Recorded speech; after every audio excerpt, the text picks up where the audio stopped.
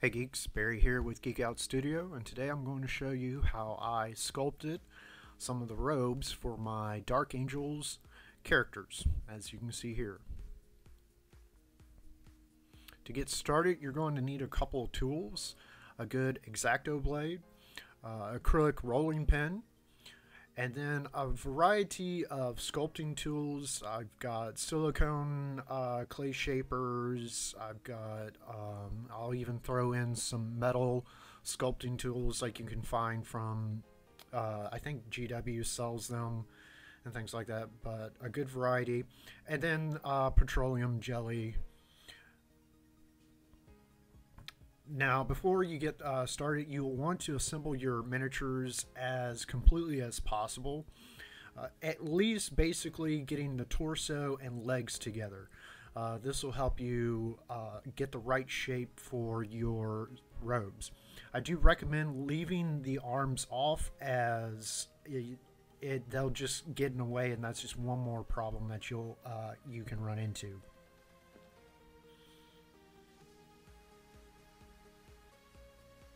You'll also want to take a little bit of time to snip away any large pieces or things that may cause a problem or be in the way, or that you just don't like. For example, here I wanted to take the helmet off because getting the robe up under it would be a lot more problem than it really was worth. And I wanted this one to be wearing the helmet, so I just went ahead and snipped the helmet off.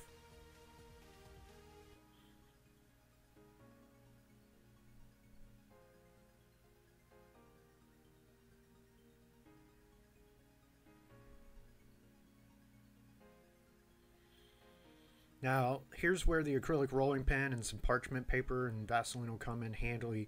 Is once you get your green stuff balled up, you'll roll it out as you would like biscuit dough or something. That way you'll get a even and smooth layer of green stuff.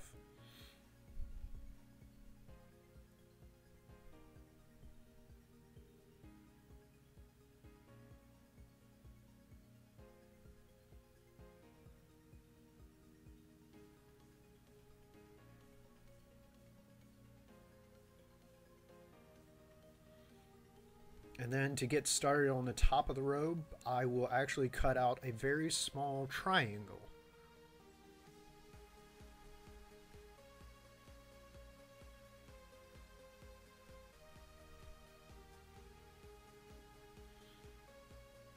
And so here I'm just placing it right after I've cut it off.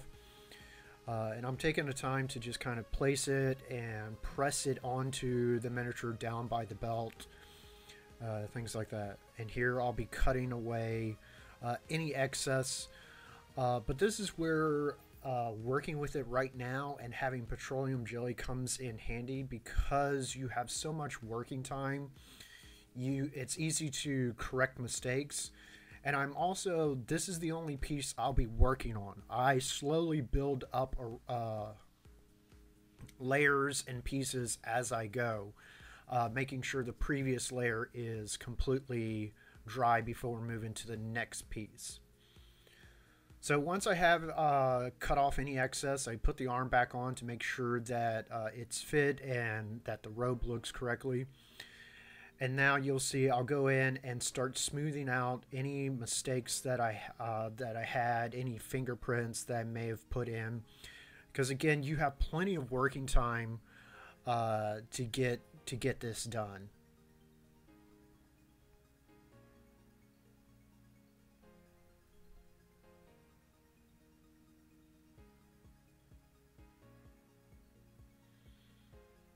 And once it's smooth, I'll take my my variety of sculpting tools and actually begin sculpting the folds into it. And this is just a matter of actually just lightly pressing into the putty. I don't actually jab or draw across it per se. It's just really a slight press and then move away. And this is where pointed sculpting tools like this and some of the metal tools that I have come in handy, because all you really have to do is just press it down and you have a nice fold where you want it, and then you can just move on.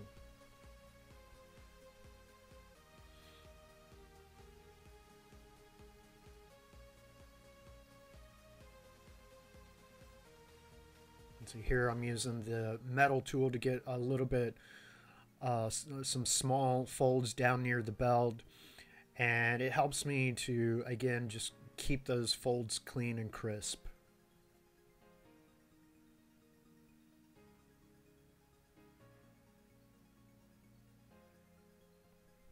And then I'll just smooth out any mistakes and repeat. And you'll see me, that's what I do here, is I'll sculpt some folds and then smooth out my edges and sculpt some more folds.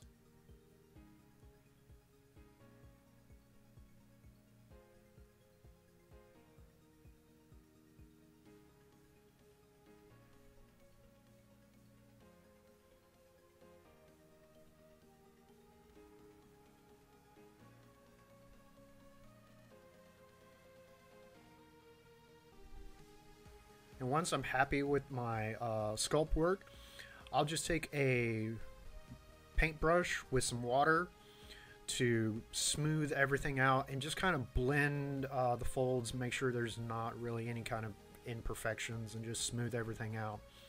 And then once that's done, I'll move on to the next piece. Now here I'm jumping ahead to show you how I did the bottom part of the robes. And here you can see I'm gluing a little sausage piece between the legs. This will help prevent the cloak from, or robe from, falling in between the legs.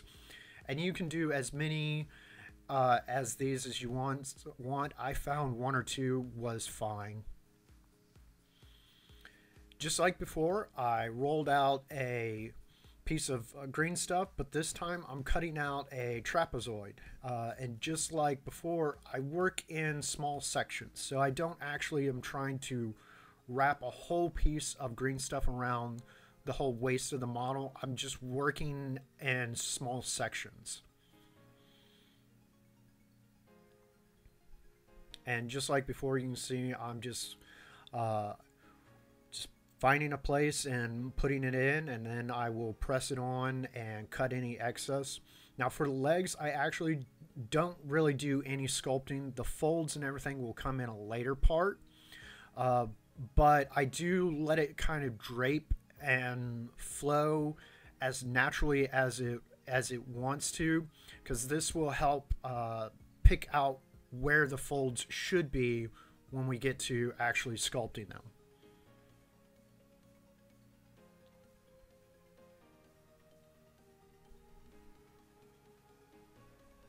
And you can see here I'm working on another section of the bottom part. Same thing, it's just a place, kind of press in, smooth out, cut any excess, and then move along, making sure that each previous section is dry and cured before you move to the next one.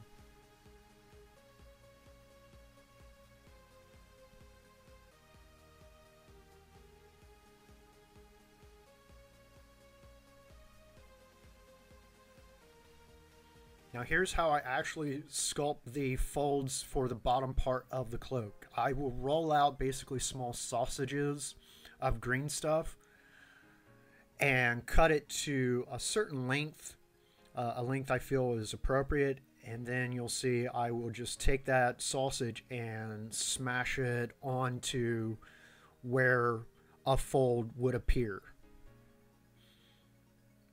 So there, I'm just taking it, and I will press it into place with my fingers, making sure to cut off any excess that hangs over.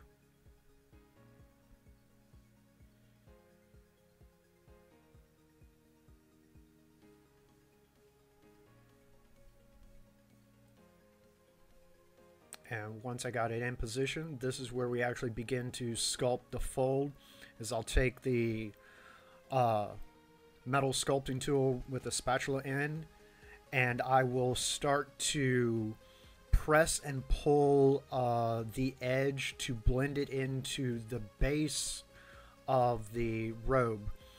I hold it at a bit of an angle so that you still end up having a peak once you're all done and that little sausage has been blended into the robe. You still have a little bit of a peak, and you can repeat this process building on top of each fold as you go. So if you like want to really if your first one is too small, too shallow, you can go back over it and build that up again, making sure that it's dry and cured before you do it.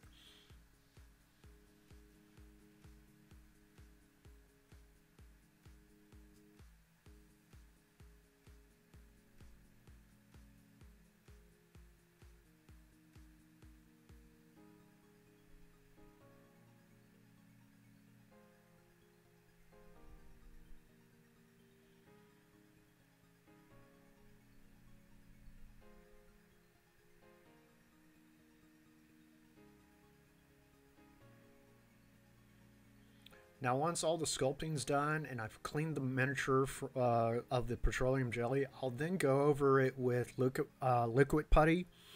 This is just model liquid putty I had on hand. You could probably use green stuff to a bit better effect than I did. And I'll paint over the miniature, particularly the green stuff, a couple layers. And this just helps take out any very small imperfections that you can't see or can't feel with your fingers.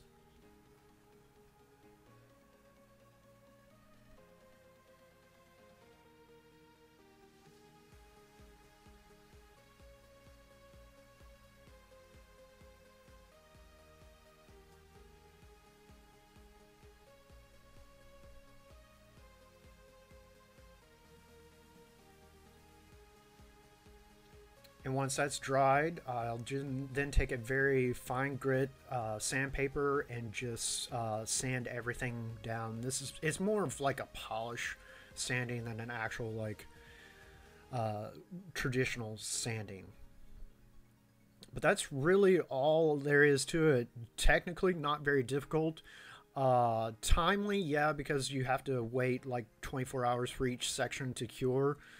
But in the end, this is the final result. I hope you liked the video. Be sure to like and subscribe. And if you have any questions or comments, leave them in the comment section below. And I will see y'all next time.